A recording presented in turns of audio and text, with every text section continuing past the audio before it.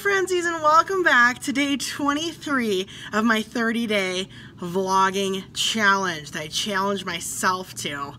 Whew, I don't know if that was a good idea.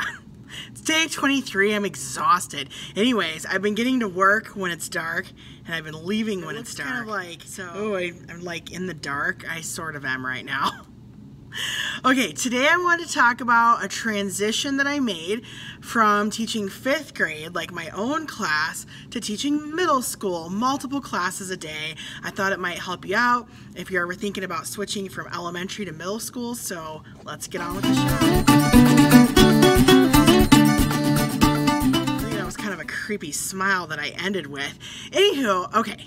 Let's talk about the transition from elementary to middle school. I think a lot of elementary school teachers are like, oh my gosh, I would never go to middle school. I don't like teenagers. They're scary. They got bad attitudes. These are things I've heard from my friends and reasons why they don't want to teach older kids. So I just thought I'd tell you a little bit about my transition. So anywho, I taught 5th grade for 3 years, and then I was commuting to work about 50 miles a day, each way, and it was just a long commute, and I kind of wanted to change. So I commute after a few years. I wanted to see what life would be like with no commute. So I applied for jobs in this small town. I was offered jobs at the 2 schools I applied at, so I could have gone like kindergarten or 2nd grade, maybe 4th grade, or I could have gone to middle school, and I chose the middle school because they are doing a one-to-one program.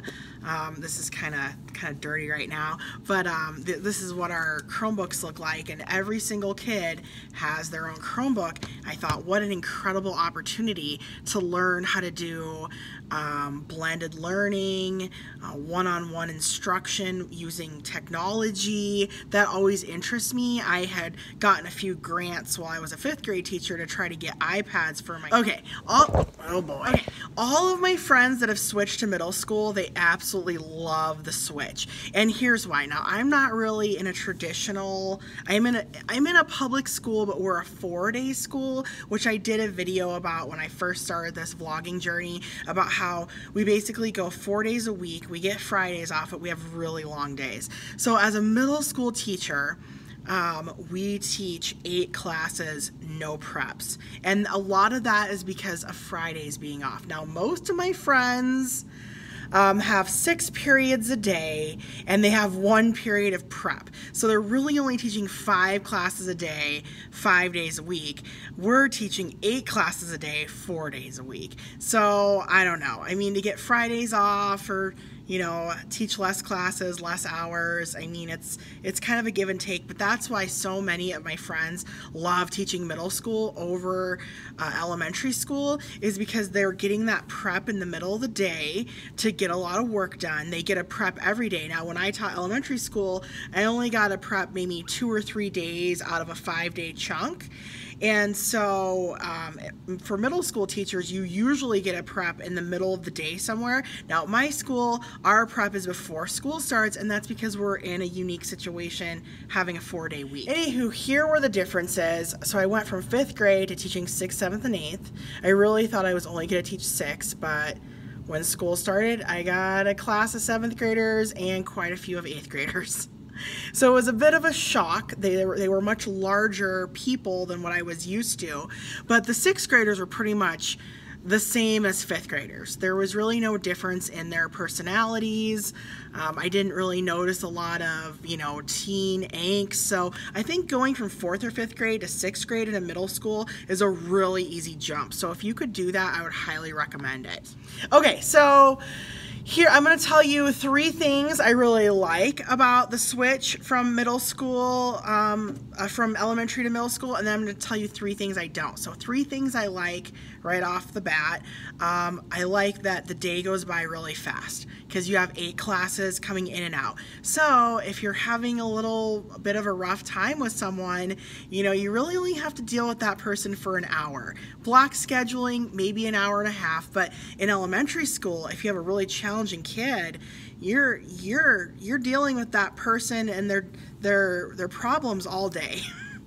I'm trying to put it politely, but you are dealing with the same person all day. And sometimes you get a kid in elementary school who's like, I hate you, and they're just really trying to make your life miserable, or that's the way it feels inside. You're like, why is this person doing this? Why am I being tortured? I'm just being real with you that's how it feels. Anywho, in middle school, you don't have that because you see someone usually once, maybe twice a day. Very rarely, like I had maybe 3 or 4 students that I had for 3 classes. And that's because you teach an advisory class usually, like a class where you're, like a study hall, you're checking on grades and stuff like that. It's not traditional academic class. So anyway, sometimes I'd have kids 3 times a day, very rarely twice, and then for the most part I just saw kids once a day as a middle school teacher, which is so different than being in elementary school. Like I said, in elementary school it's like it might be 6 hours worth of if someone's having a certain problem or having a certain behavior that maybe makes you upset. I mean, I'm trying to say it, I'm trying to be PC here, but if you have someone who really irritates you and you're not getting along with a student, obviously, that's work you need to work on, but in elementary school, it's a 6-hour chunk with that person, and in middle school, junior high, it's 45 minutes to an hour. It's a little easier to deal with. Okay, the second thing that I really like is that you can kind of dork down on one subject. So my first year here, I just taught social studies and technology. That was it. I didn't have any other subjects to teach. In elementary school, you're teaching all the subjects. And I mean, it's hard to really be an expert in all of the subjects, especially in when you get up to 4th and 5th grade where you're dealing with more content. I mean, it's a lot of reading the textbook and reminding yourself what this is about, right?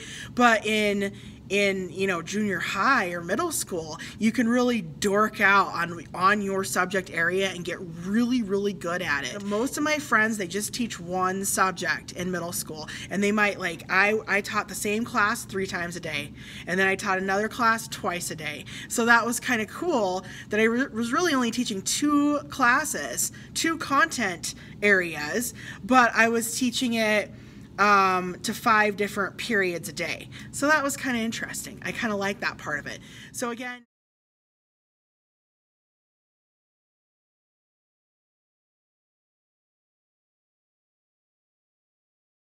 okay, 3 things I don't really like from the transition.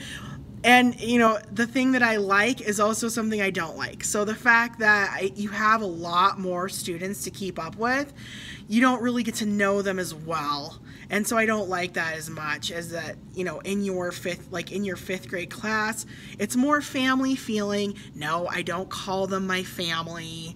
I've gotten called out on that before. It's not something I agree with, but it's more of a close-knit community, right? When you're an elementary school teacher.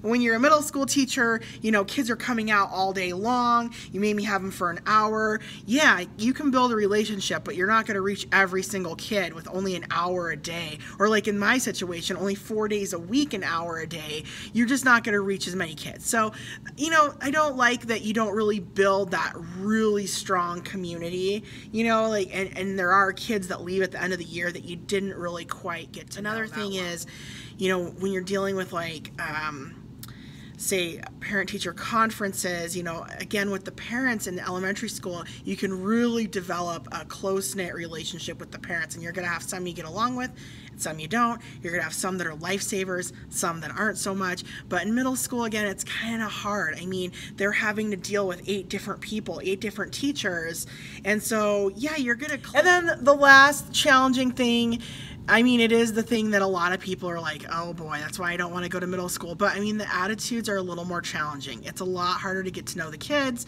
And I think that's just because they spend less time with you. I don't think it's because they're teenagers. I think it's because you don't see them as often, because they're still kind of like little kids, right? Like they still want to build that relationship with you. They still want to bond with you, but they're having to juggle all these different teachers. And sometimes they just have to pick one or two to kind of connect with, and then the rest of them they're just trying to get through the day. So that's another thing that, like, it's hard, it's really hard to connect when they're hitting the teenage years. I think if they were in your class all day, you guys would probably drive each other bonkers. But it is harder to connect. So there you go. That's my transition from 5th grade to middle school. I'm very neutral on it. I don't hate it. Like I thought I was really gonna not like it very much. That's not true. I like it. In some ways, I can't imagine going back to elementary school with everything you have to deal with. It seems like a little bit less responsibility in middle school, just because, like, you know, you're not dealing with those kids all day long. Okay.